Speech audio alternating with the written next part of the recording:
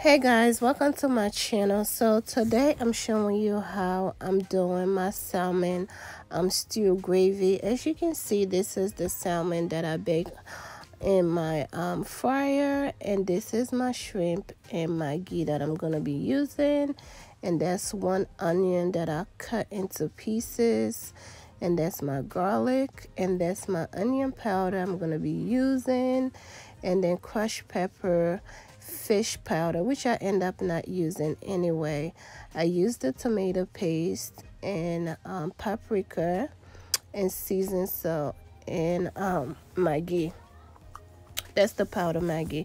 So in a pot, I'm gonna put my four Maggi's in there, four of them there, and then after that, I'm going to empty that big bowl where I have my 5 big onions and 3 fresh tomato slices, and habanero peppers, and that's all I blended into that bowl that you see I'm gonna empty. So now I'm going to empty my one onion that I cut in slices. I'm gonna empty it into the pot, and then after that I'm gonna give it a few minutes, make sure all the Maggi's are blended with the onions right there, and then I'm gonna empty that big bowl where I have 5 big onions, 3 fresh tomatoes, and I think I have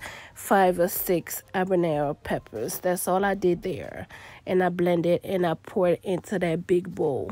So I'm going to pour everything in here, and I'm going to season it up, and basically, yeah, and let everything cook down. So once, the onions are almost cooked down, I'm going to empty the tomato paste into this pepper water, the blender that I use. I put water into the blender, and then that water is what I'm actually going to use for the tomato paste. But here you will see that I'm using my crushed pepper right here, and then next I think I'm using my seasoned salt. Yes, that seasoned salt I'm using right there, and then paprika right there, and then garlic powder and onion powder, and then I'm just gonna mix everything down. And then I'm just gonna cover and let everything simmer down while I'm trying to get the tomato paste together, like I was saying. So I do my tomato paste like this because I don't like to add it, raw like that. So I like to dilute it with water.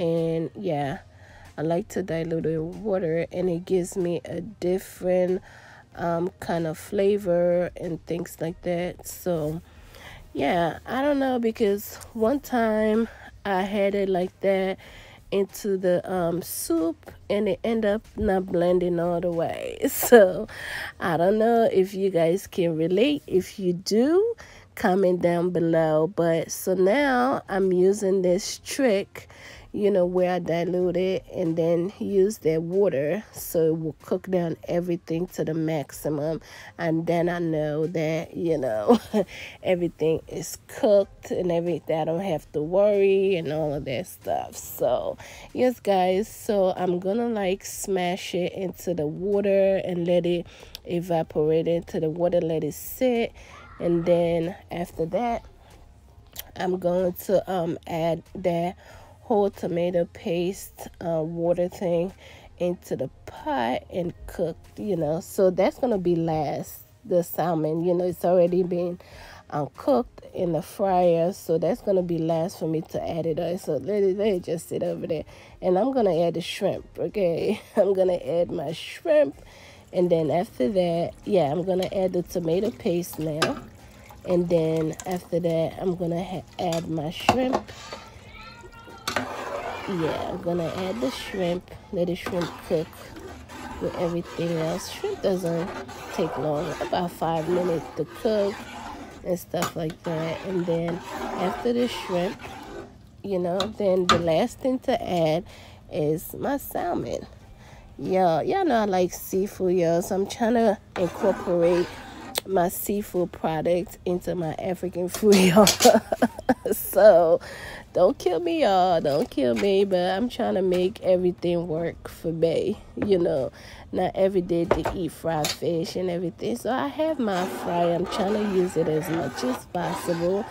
And so this is a quick thing. It doesn't have to be salmon. There's no bone or nothing. So I just did 1, 2, 1, 2, season it up and put it in the fryer. Let the fryer did the work. And then after that, here you go. I'm ready to add, my salmon fish. There's no bones, no nothing. So I'm going to add everything else in there. So you see, y'all, I'm going to add everything in there and stuff like that. So, and basically that's it. You ain't got to worry about no bone or no bones, because it's bones. All the fish, you got to fry the fish. You got to do all of that now. I put it in my fryer, y'all. That's the new thing that I've been doing. And it makes time really less in the kitchen. Season everything up. And just put it in the dry, let it do. Let it do its work, y'all. Y'all see that salmon gravy? Do y'all see that? So I'm going to let that simmer down for like 10-15 minutes and make sure it's not too much oil and everything. I like to eat food with a lot of soup, y'all. I don't know if you've been watching me for a while, you should know. So yeah, this is how it turns out. I'm going to show you some pictures, that I ate my salmon stew gravy with, y'all, with some plantain and sweet potatoes and some edibles. And you can also eat it with rice, which I didn't eat it with rice. I ate it. Thank you guys for watching.